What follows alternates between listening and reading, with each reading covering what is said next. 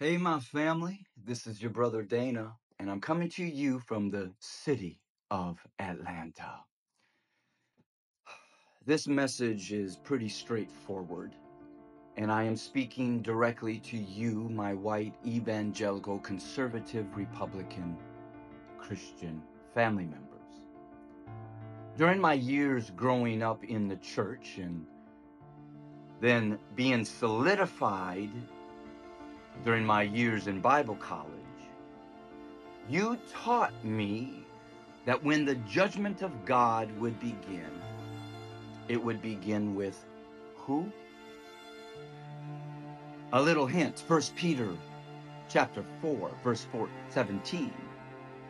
It says that when the judgment of God begins, it will begin with you. You, my white, evangelical, conservative, Republican, Christian family members who claim to be the household of God. So I'm here to speak unto you that judgment that you have taught me that would begin with you is beginning now.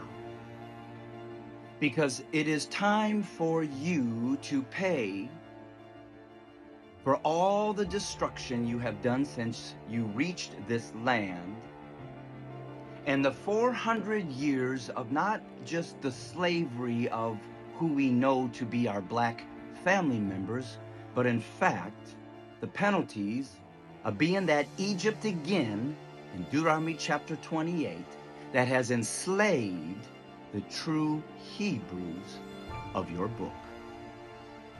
And so to you, my white evangelical, conservative, Christian family members, when the judgment of God begins, you said it will begin with you. And I am here today to remind you that judgment has begun.